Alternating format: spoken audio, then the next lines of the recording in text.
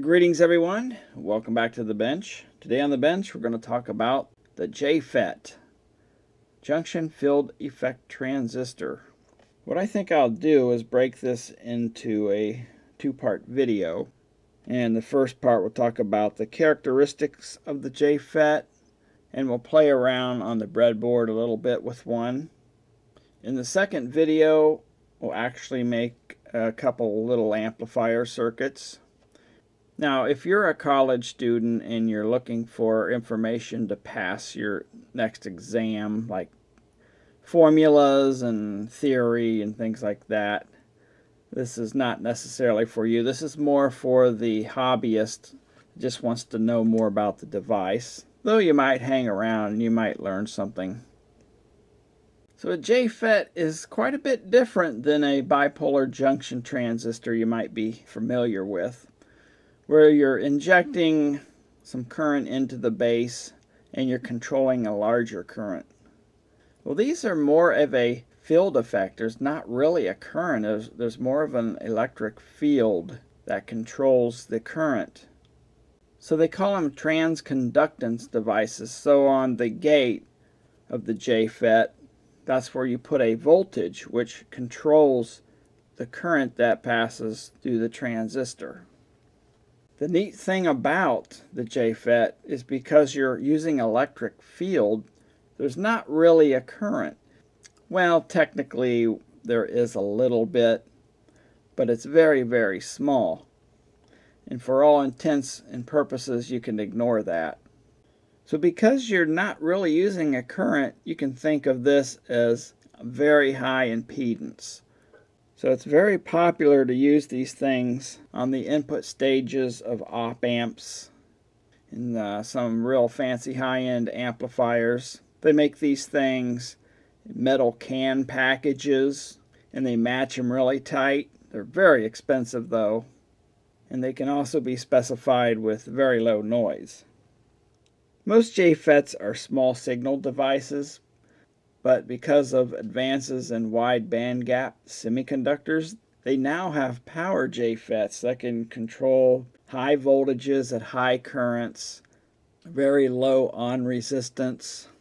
So yeah, just to throw that out there, but we're really more concerned with the small signal devices. So how does this device actually work? If you look back at a silicon diode where you have your N and P type silicon, I'm not going to explain what all that means. That's a whole video in itself when you get into holes and electrons and charge carriers and things like that. But I will say, if in a simple diode here you take N and P type silicon and join them together, and at that junction some of the electrons and holes combine, and it creates what's known as a depletion region. And that depletion region acts to prevent current from flowing. When you forward bias the junction, the depletion region will shrink, and at a certain threshold, current will start flowing. And with silicon, that's somewhere around 0.5 to 0.7 volts. When you reverse bias the diode, the depletion region increases, and it makes the diode block higher voltages. And those voltages can be several tens of volts up to thousands of volts. But that depletion region is what we're interested in here.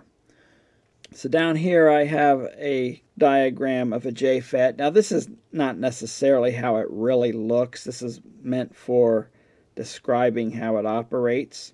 So just like NPN and PNP transistors, you can have N-channel Jfets or P-channel Jfets. So here is what's known as an N-channel Jfet. So you have your drain and source, and that connects to the ends of the N-channel, or I'm sorry, the N-type silicon.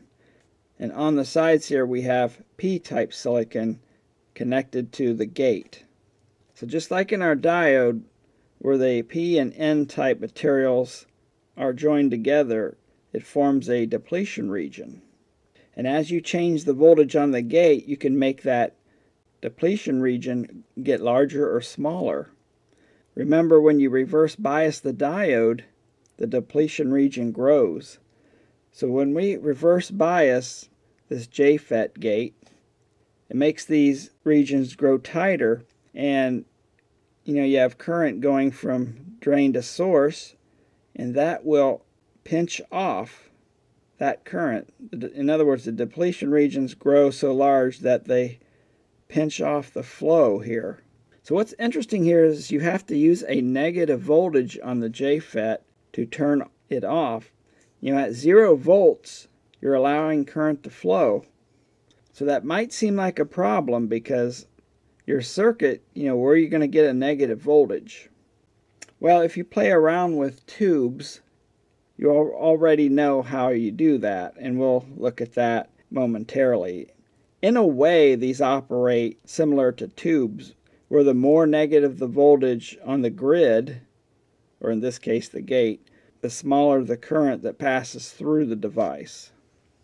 But just like any other amplifying device, such as bipolar junction transistors, tubes, or even MOSFETs, you're still going to have capacitance between the grids and the plates of tubes, for example, or the junctions of transistors, because you have changing voltages in an AC circuit, for example, across very small distances. So you have parasitic capacitances, and you have nonlinearities and things like that. But in this video, we're looking at what I call the lower frequency or DC characteristics of the device. So I have the little smiley guy here, which really gives this camera something to focus on so it doesn't wiggle, in and out of focus. Okay, so what's revealed here, I actually had to write a few things in here I forgot to put on. What we have is a transfer function graph of the Jfet, in channel Jfet that is. X-axis is the gate to source voltage, and the y-axis is the drain current, or drain the source current that's flowing through the device in milliamps. So if the gate to source voltage is 0, we'll have a certain amount of current flowing. Now this is a hypothetical device. I just made a graph up for explanation. So if you look here at 0 and go up where the line crosses, you'll see that comes over to the current here, a certain amount of current in milliamperes. Notice as we make the gate voltage lower, gate to source voltage lower, the current decreases, and at some point you reach what's known as the pinch off voltage, or they might call it the off or threshold voltage, where the current falls to 0. And in my hypothetical device here, that's at -3 volts. Now again, with the gate to source voltage at 0, we have a parameter you'll see on data sheets called Idss. And if you look at some data sheets, you'll see that this value can vary quite a bit, order of magnitude from the same device. For example, one data sheet I was looking at, it showed Idss being a minimum of 2 and a maximum of 20 milliamps. Well, that's one heck of a current spread, isn't it? And of a few devices I have, same part number, they turn out to be around 10 milliamps, give or take a couple. But yeah, so be aware of that. The parameter spread of these things can be pretty high. So like I said, you can pay your money and get some really well-matched devices for critical applications. Some other things you need to watch for with the Jfet is when you go positive on the gate, remember it's a diode junction. And at some point you will forward bias it around 0.5 volts or so. You'll forward bias the junction, and your voltage or signal you're putting on the gate will become part of this current that's flowing from drain to source. Another thing you need to be careful of with these small signal Jfets, this diode junction cannot handle a lot of current. So if you do forward bias it, watch out. For example, the device I have here we're going to look at can only handle 10 milliamps. But usually that's not an issue when you're using it for a small preamplifier circuit, though you still have to watch out for static electricity. These Jfets are called depletion devices because with no voltage on the gate, they're conducting. They're conducting at pretty much their maximum current rating. Okay, so what I'm going to do is move over to the socket board here and play around with it. One neat feature of these things is that you can make a constant current source. Very simple. You just short the gate and source together, and whatever the Idss happens to be with that device, you have a constant current source. I like to use them as a very simple constant current source for like an LED. These small 5mm type LEDs, and this Jfet here, its Idss is around 10 milliamps, and that's a pretty good current for operating these. One thing you might be asking though, if this is just N-type silicon here, can these be interchanged? Can the drain and source be interchangeable? And the answer is yes, they can. In fact, some data sheets will say that the drain and source can be interchanged. That may not be true on all devices, and I can't really tell you why. I'm not sure what would make the drain have to be the drain and the source have to be the source on certain devices. Maybe they, uneven doping of the material or something. Okay, so I set up a little circuit right here. I'm using the MPF 102. Radio Shack used to sell them. When Radio Shack closed, I bought me a bunch of these things. These are meant to be RF devices, used in RF circuits, but they'll work just fine. I use them for audio stuff as well.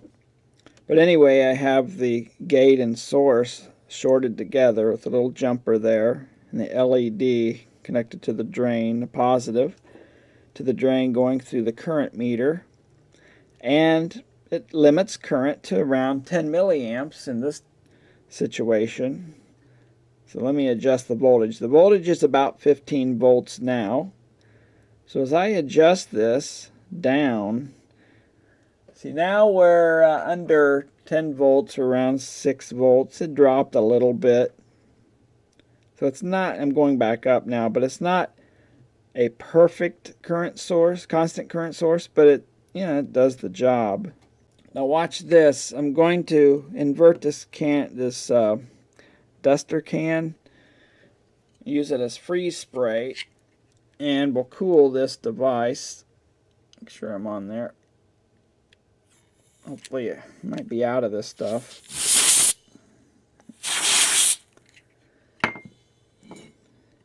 Well, I cooled it and the current went up.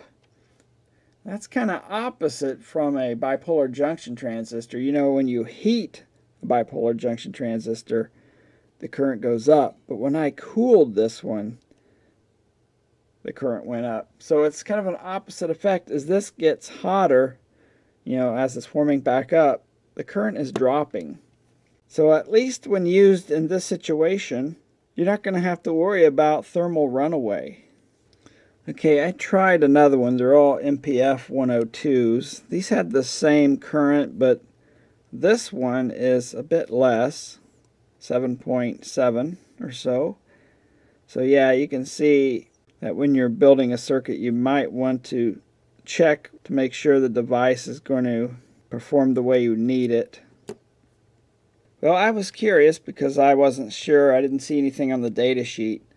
So I reversed the drain and the source connections on this device, and yeah, I'm getting about the same current. So at least with DC or low frequency, the drain and source are interchangeable on this MPF 102.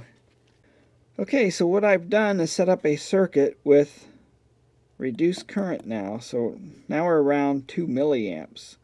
And the LED, I don't know if the camera shows the difference well, but it's a lot dimmer. So here's the schematic. So we have our positive voltage coming in to the milliamp meter, our LED Jfet. What I added was a resistor here. And in this case, I just popped in a 1K resistor. So what this does is make the gate more negative than the source. And when we do that, when we make the gate more negative, or VGS here, the gate to source voltage, you can see we're lower on this curve now, so we're getting less current. So let's check that voltage and see what it is. I'm going to move this out of the way. So let me check the gate to source voltage with the meter here. Negative 1.75 volts. So that's how we created a negative gate to source voltage without really having a negative voltage in our circuit. Last but not least, I'll show you how sensitive this device is. So I just have the LED connected to the drain and then source to the negative, and I just have this wire as an antenna. So when I bring my hand near it, you can see that it turns on. There's a lot of stray electrical noise from the mains, and it's picking it up. And that's just because it's a very high impedance input. Okay, so I'm going to wrap this one up here. I need to save some of the fun for the next video. So what I'll do is we'll play around with some amplifier circuits and talk about the resistor values and some calculations and things like that. So I hope you enjoyed this. I appreciate your support, and thanks for watching. So if we put a 0, come on John.